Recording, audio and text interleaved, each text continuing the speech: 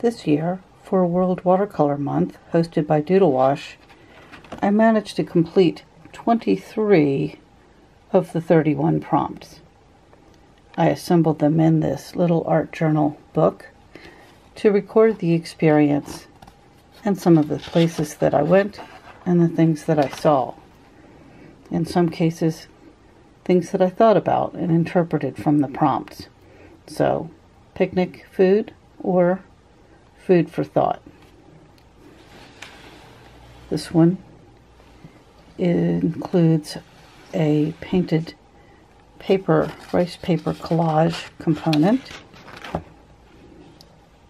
Loose and free. This little one, the window view from the airplane, and the paint on my lap.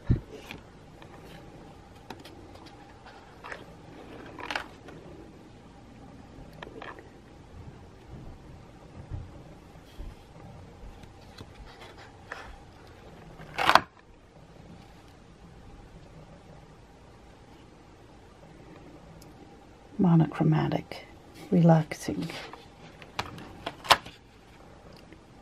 Music.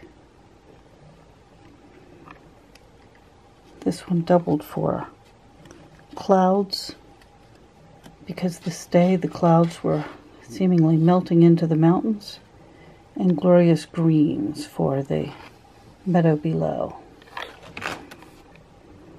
Splashes of color. Beach fun. Treats, of course, ice cream. Shades of pink. Wine and roses.